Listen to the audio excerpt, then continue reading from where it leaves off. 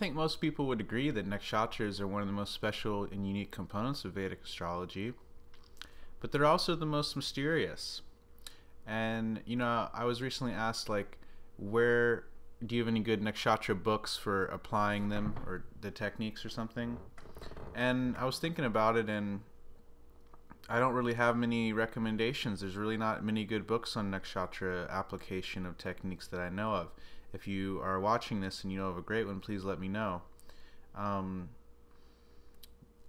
And it's even more unfortunate, sort of, because a lot of our best jyotish shastra texts, like Brihat Parashar Hora Shastra and Jaimini Upadesha Sutras, both basically say how should I put it? Both of those texts already say in the beginning, go read the expert sources on nakshatras to know about those. So, like, I'm not going to teach you about those, really. So it's unfortunate because Parashar doesn't really teach us about the nakshatras in that book. A lot of people might not even know that unless they read the book. But in the very beginning, he's like, this is about, aura, like horoscopy, and go to the sources the experts on nakshatras for those, questions. And then the same thing with the Jaimini Upadesha Sutras. There's nothing about nakshatras really in the whole text, except I think it says like Aura, Siddha, Udaya, or something like that, which basically one of the ways that could be translated would mean become accomplished with nakshatras as well, like in order to do this. Or it also is implying to use Vimshatari Dasha, the nakshatra dasha.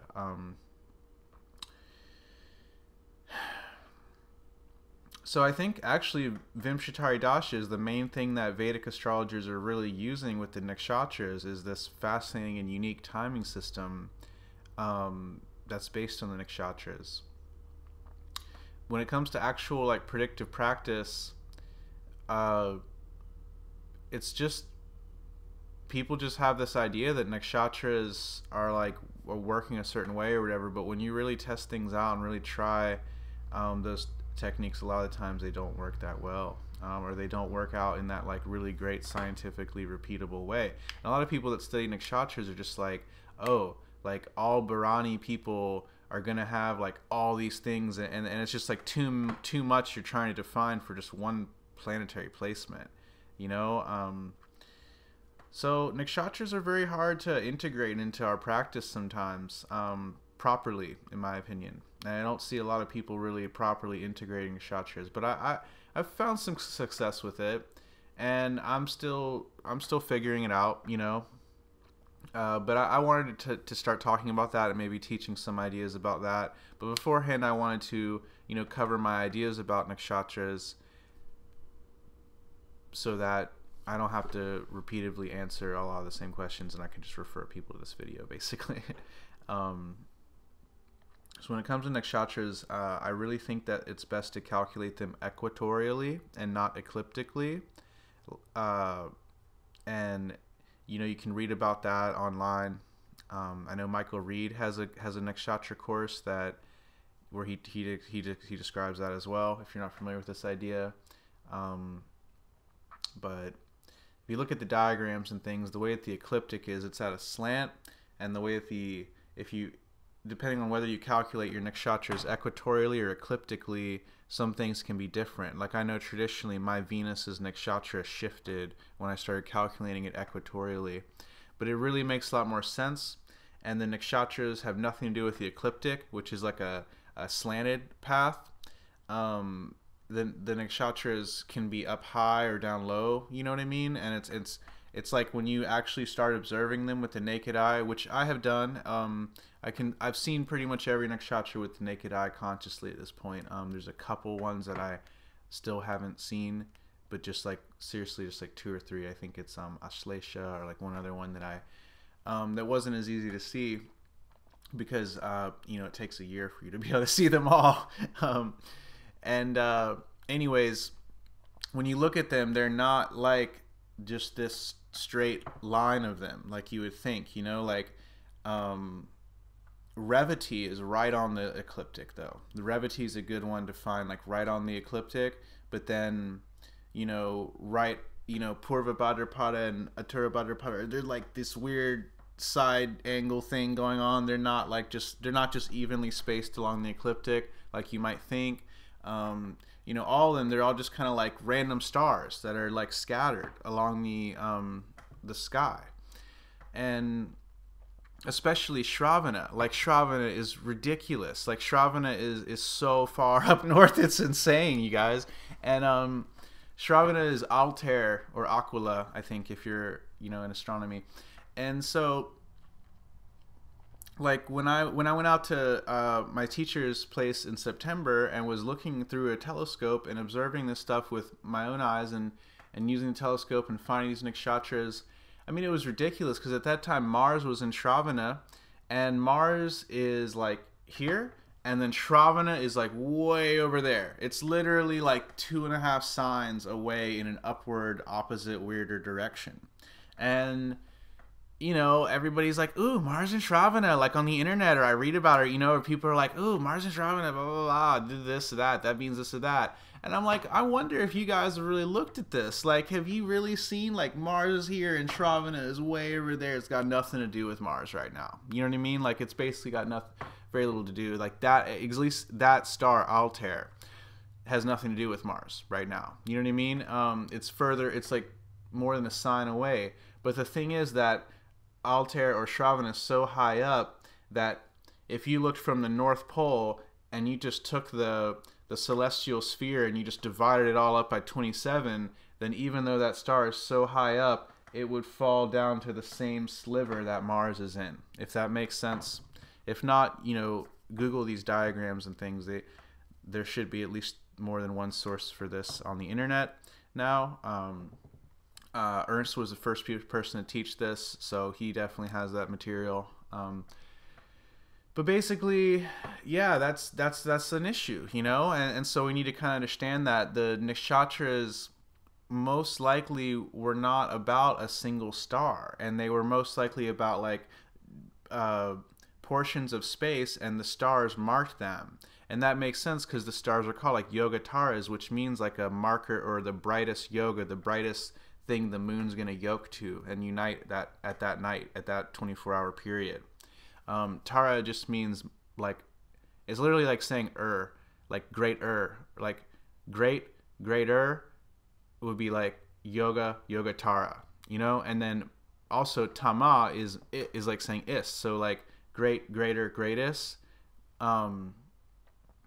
is like say like priya, the word beloved, priyatara, priyatama. You see what I'm saying? And so the yogatara thing just means the greater star, like the brighter star. You know what I mean? That it's united to.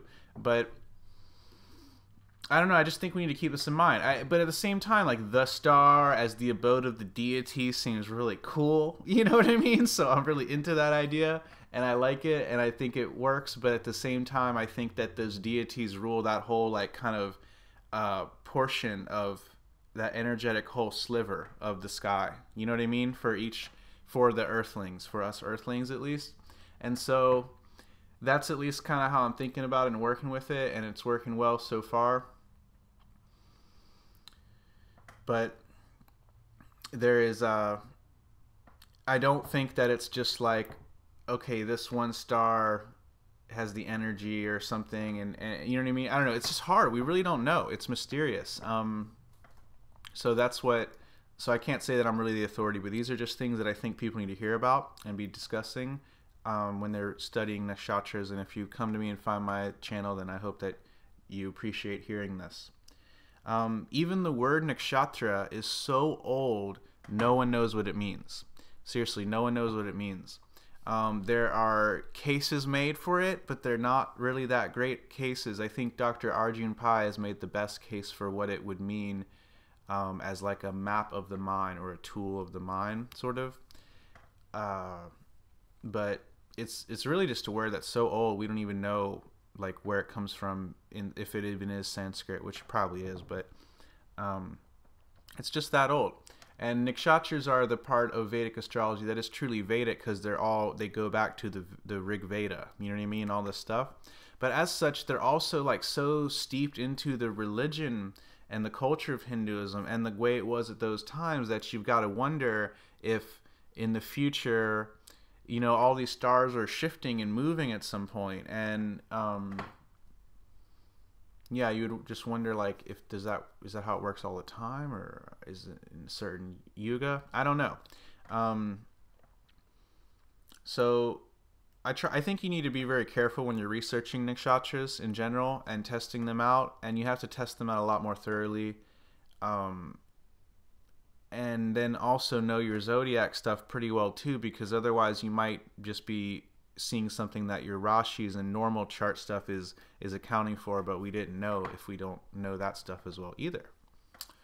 So, oh man, nakshatras are just a real mess. The more I've learned, the less I know about nakshatras, basically. When it comes to the year length for Vimshatari Dasha, I definitely suggest using Sora year length instead of nakshatra year length, or the other options for year lengths as well. And that will shift your dashas a little bit. Yeah, and so I think that in terms of prediction, all the different qualities are very useful, like steady, unsteady, moving, changing, fixed, you know, Dhatu, Mula, Jiva. I've already made 2 videos about that. You can go back and look for those if you want, about finding, you know, the Dhatu, Mula, Jiva placement of Ketu and Rahu is very critical. I still find that working really, really well a year later, just so y'all know. And then focusing on the deity is really important.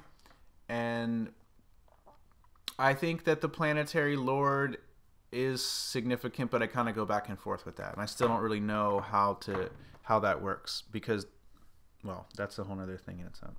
So anyways, these are just some ideas about nakshatras I felt like sharing with you guys. And it can be really fun to study them and look at them at night. I really do advise that. And, you know, like visually meditating on them and seeing them at night, and, oh, that's Castor and Pollux. Okay, you know, like, I see that. Oh, all right, that's Punarvasu. Okay, oh, that's, you know, Maga, and all this.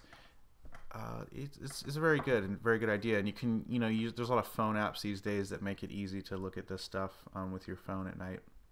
So I don't know, hope that's interesting for you guys. Thanks.